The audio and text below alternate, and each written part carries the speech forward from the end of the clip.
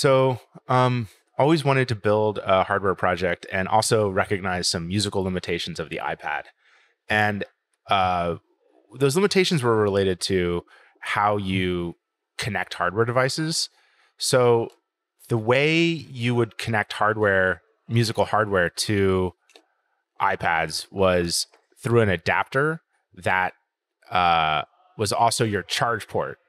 So, there's these little USB adapters for iPads, and you can connect a MIDI device to those, but you can't charge while you're doing that. And so we developed a Bluetooth device, and right around the same time, a new MIDI standard came out that supported this Bluetooth link, which meant that it had to be really low latency and it had to be acceptable for musicians. So we said, hey, let's make a USB adapter for Bluetooth so that people can connect their musical instruments to their iPad or musical control surfaces to their iPad. And but let's not stop there. Let's do some crazy bright lights and a sort of a light show so that if you're on stage, or if you're aspiring to be on stage, or if you just like the idea of combining crazy lights with it has like 48 super bright full color LEDs, and you can control them from your phone or your iPad, and they synchronize with the music, and so you can sort of like do a stage performance, or even on YouTube it looks cooler than just like plunking away on your iPad. So it's sort of this like combo device that we made, and it's a silicon surface, so it won't slip if you put your iPad on it. And we did a Kickstarter and sold a bunch, made a bunch, and some of the components that we used to build it are now unavailable. So we have to kind of redesign it in order to build it again, and maybe we will, maybe we won't. It just hasn't been decided yet. Is there any inventory left?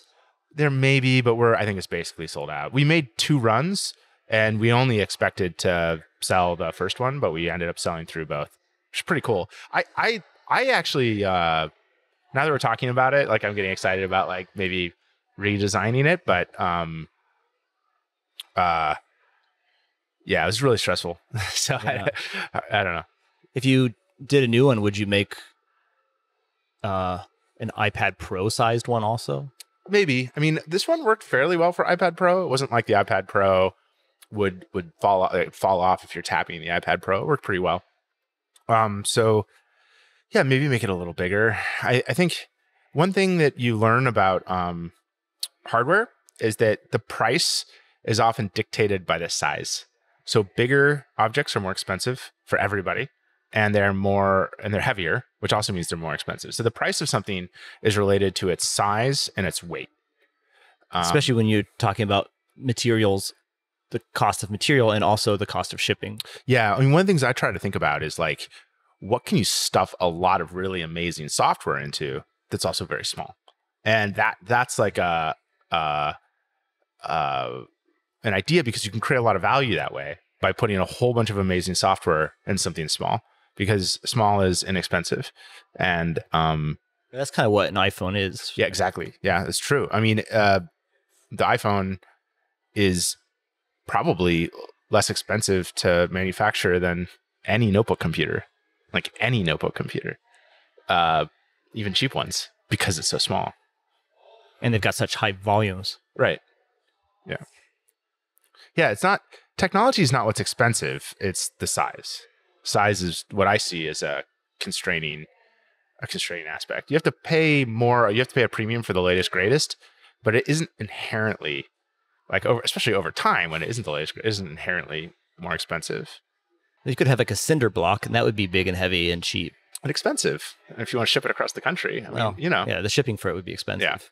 Yeah. But the material cost wouldn't necessarily be expensive. You're right. The material cost isn't anything, and there's no software in it or anything. And there's a whole industry to ship those things around. But yeah.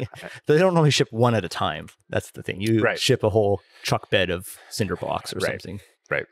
The rule of big and heavy is what creates the cost of something is just an estimate. It's not completely true. But it's something to think about when designing products, because there's a lot of truth to it. But sometimes the converse is true too, because if you look at what you can accomplish in a desktop in terms of price per performance versus a laptop, which has much greater thermal constraints, Right. you know, Right. you're sometimes paying a premium for having power in a small package. Yeah. That's true. Yeah. That's true too. Medium, Yeah. like Goldilocks. Yes. The Goldilocks zone of medium size technology at medium power. Yeah. There you go. That's probably the smart way. Medium amount of powerful apps. Yeah. Exactly.